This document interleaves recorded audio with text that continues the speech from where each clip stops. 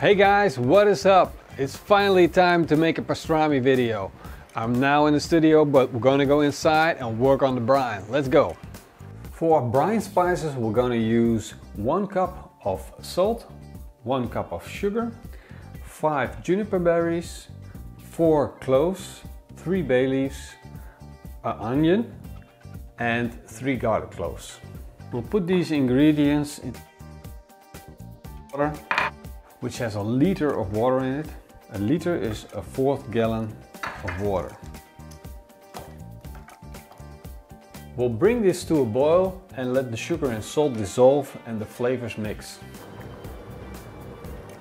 For our recipe I have a beautiful 2.5 kilograms point brisket. To finish off our brine, we're gonna take 3 liters of cold water, and to that we'll add our hot brine ingredients. This totals up to 4 liters of water, which is around a gallon. Make sure that your brine is cold, and then we can put our beautiful point brisket in. Look at that. Isn't she gorgeous? 2.5 kilograms. There she goes. We'll put a bit of cling film on top. There we go. And now we can set it in the fridge for 6 days. There we go. Our beautiful brisket flat is done brining. For 6 days she has been in the fridge, in the brine. Now she's finally done and we get to prep her. I rinsed her off with cold water, I patted her dry with a little bit of paper towel, and now we're gonna make a mix as a crust on the outside for the pastrami. So I'm gonna take 1/3 of crushed black pepper, 1/3 of coriander powder, and 1/3 of mustard powder. We'll shake that up, get a good mix. And now we'll start applying this to our brisket flat. And this will create a beautiful bark while we're smoking our brisket.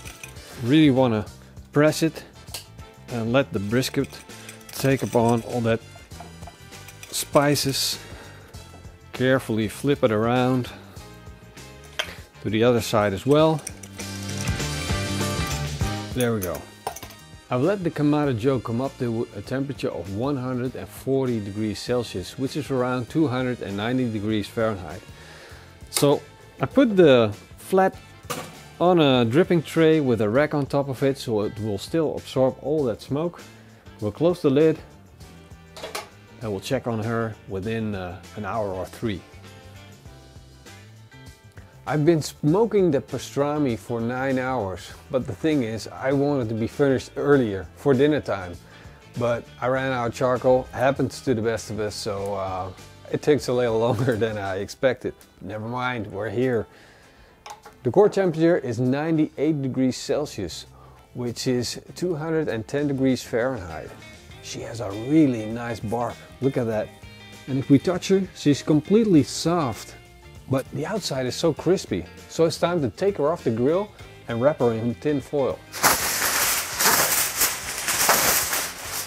Now this thing is hot and fragile, so what I'll do is use a big spatula and get under that bark so we can lift her off. There we go.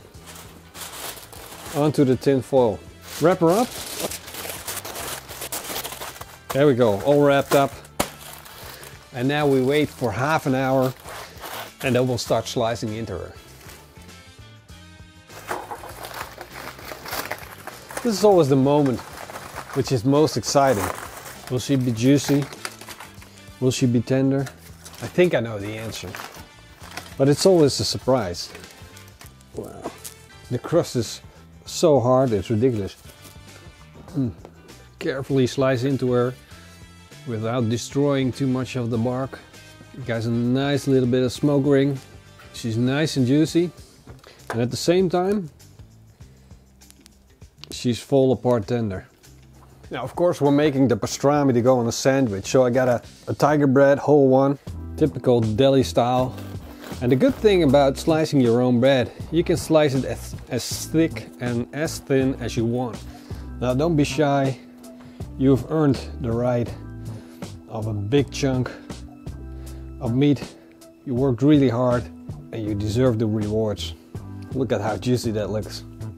On top of that, we're gonna put some honey mustard sauce. There we go. And again, don't be shy. You've earned the right. You put in all the hard work. Now what I like is to put sauerkraut on top of that, just to balance out that fat of the beef and to make sure that all the sauce is sticking in there. And last but not least, I got a little treat for you going. I've melted some Emmentaler cheese. Just drop it on there. We got the cheese, we got the pastrami, we got honey mustard sauce, we got sauerkraut. Is this a treat or what?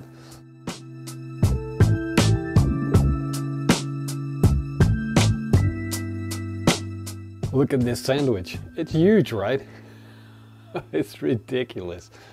But it will be damn tasty, that's for sure. I'm really proud of how the pastrami turned out, especially with the bark. I love that crunchy bark, juicy meat.